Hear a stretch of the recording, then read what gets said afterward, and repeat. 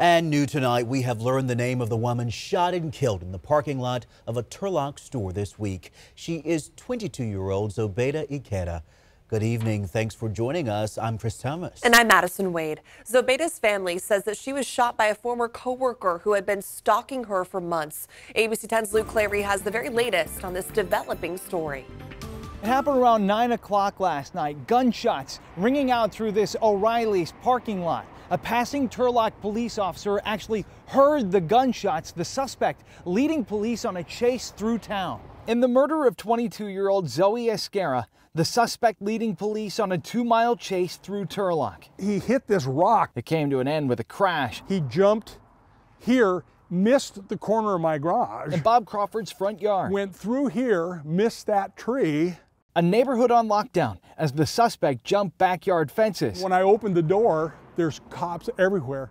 And they basically said, get inside, lock your doors, and you stay locked down until you hear from us. The search came to an end when a neighbor saw him hiding in the bushes and dialed 911. And they took a dangerous person off the street. Lieutenant Neil Cervenka says the suspect, Juan Francisco Ibarra Tapia, is being held without bail on the charges of first-degree murder. Esquerra died of her wounds at a local hospital. These are the cases we wish we could have done something to prevent. And all we can do now is our absolute best to make sure that family sees justice. Esquerra's family say that she worked with the suspect at an O'Reilly's in Livingston, that he began stalking her last summer and was arrested on stalking charges in October. When the emergency protective order expired, they say, he began stalking her again, giving Esquerra panic attacks. My daughter's the same age as Zoe, so sometimes it hits a little closer to home. Turlock Police say they don't know the status of the stalking charges against Ibarra Tapia out of Merced County right now.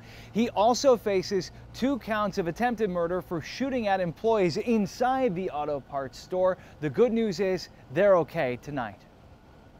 There is help out there if you or someone you know needs it. The National Domestic Violence Hotline is taking calls. The number is on your screen, 1-800-799-7233.